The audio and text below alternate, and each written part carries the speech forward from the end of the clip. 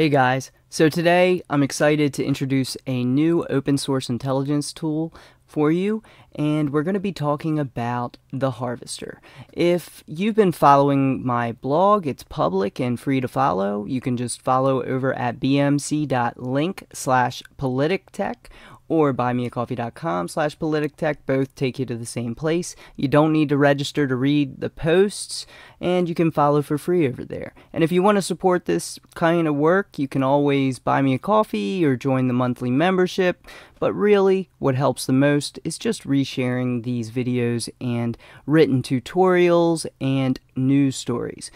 Big help, so I appreciate that. And I also want to know, do you want to see more open source intelligence type of stuff? I would love to do that because I feel it goes really well with privacy, because it really is the other side of privacy, where you learn how information is gathered on yourself and how others might do so. And that's kind of what we're going to be talking about today with theHarvester. So over here at the Kali Linux page, it also has tool documentation there, but I'm going to take you through a real-world example.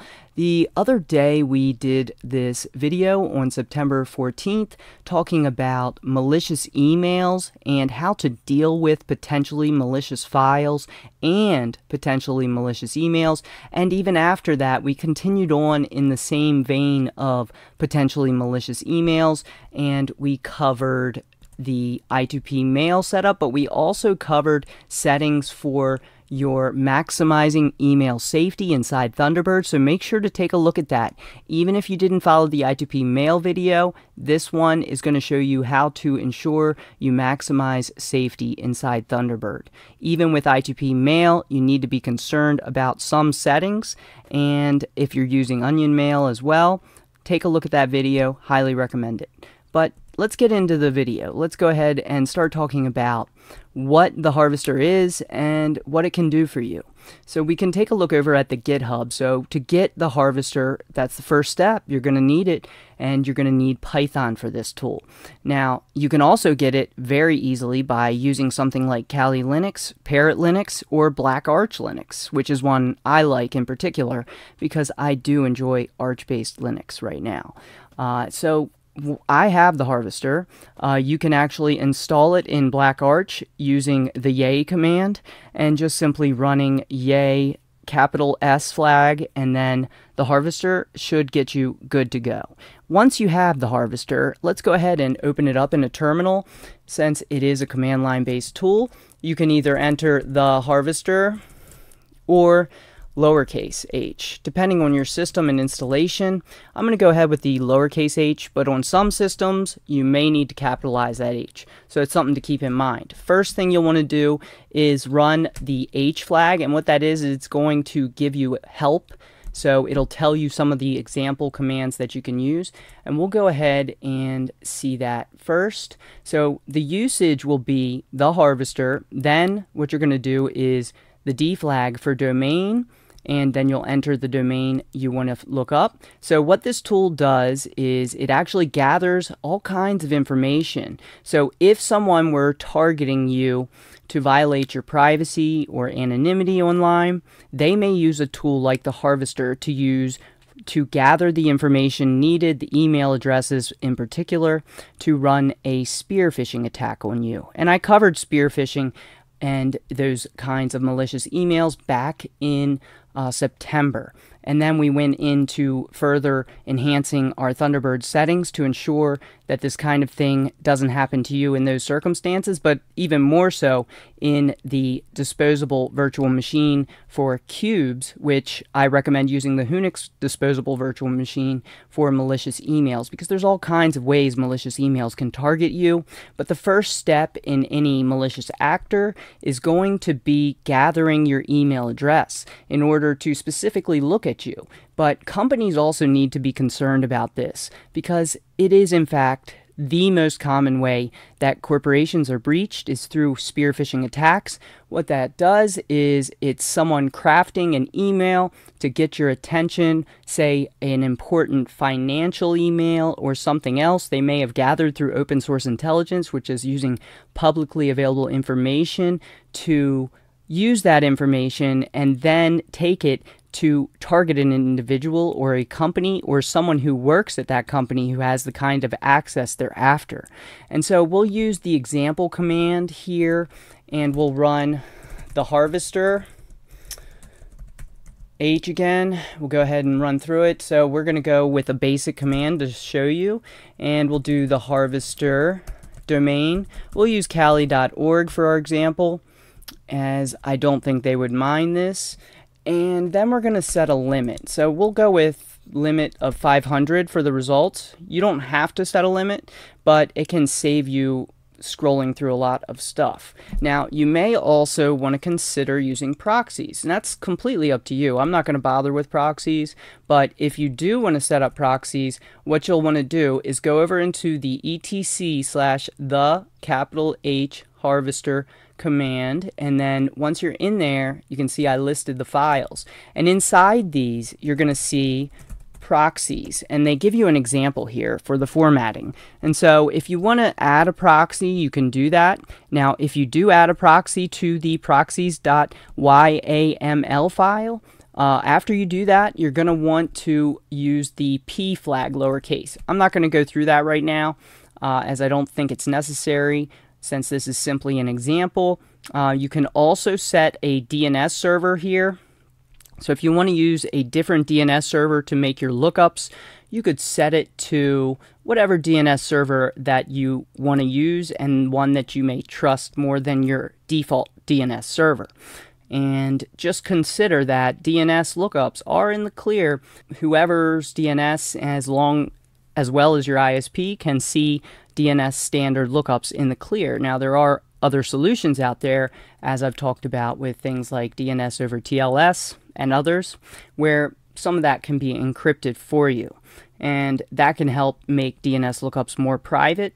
And we're just going to go ahead and get started with this now. So we're going to do a basic lookup, and with the source you have several options here. Now, some of these options are going to require an API key. We're not going to go through that because I don't think most people watching this video are going to have the API key ready, but they are free to look into that and gather an API key that they can use for extra sources. But we're going to go ahead and just use the defaults. So we're actually going to use all sources. So we're going to do B all. And what that's going to do is it's just going to use all the sources. And when we press the enter key, it's going to end up looking up and finding all the information it can on this domain. So if, say, you have a small business and you're concerned it could be targeted, you may want to run the harvester against your own domain, see what kinds of email addresses are out there for the public, and ensure that you know about this. So if those email addresses are accessible by the harvester, well, then it is in all likelihood that someone else is going to find the same information. So go ahead and run this against your own domain if you have one, or run it against another domain.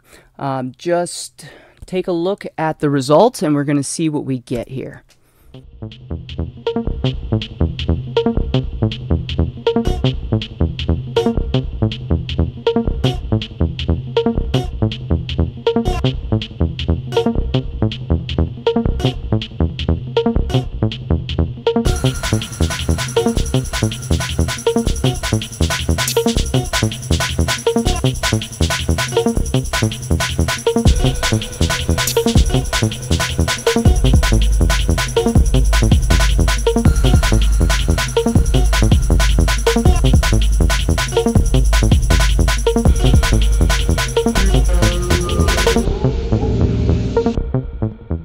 Alright, it looks like we have our results now, so let's go ahead and take a look through our results. We've also limited our results with the L flag, so you may decide to do that, or you may wish not to limit those results. It goes through and searches through all of this publicly available information for you and automates the entire process.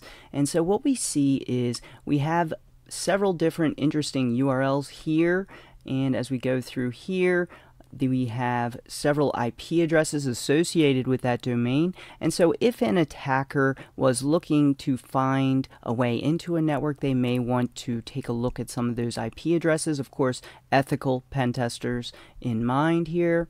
Then you go down here, we can see several different hosts that were also found here. Now, it did say no emails were found, and a lot of times it will reveal many different email addresses, all depending what you're looking up. So we're going to go ahead and try a university next, just because many universities have email addresses that are easily scraped off these publicly available open source intelligence databases. So we can take a look at the domains and see several domains associated with our target here. Let's go ahead and run it once again, but this time let's go ahead and try something different. Let's go ahead with something like UCLA, and we're just going to see what kind of results we get from this domain.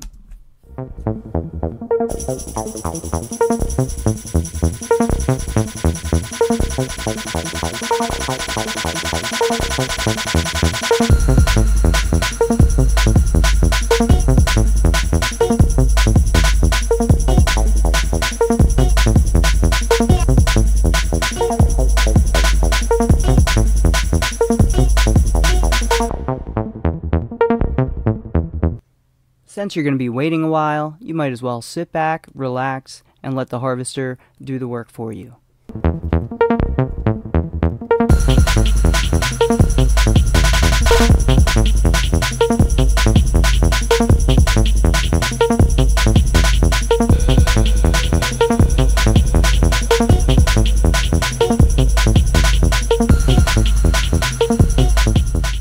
We can also take note that there are several subdomains here that we can see in this long list that happen to be attached to that particular domain that we were searching of. This tool could be a great option if you run a business. You may want to find out what's out there, what's available to others, what kind of email addresses might be targeted by the results from the harvester. We're even noticing not only individuals, subdomains, we're also noticing there's a DNS server, a couple DNS servers here, access to a vast supply of information.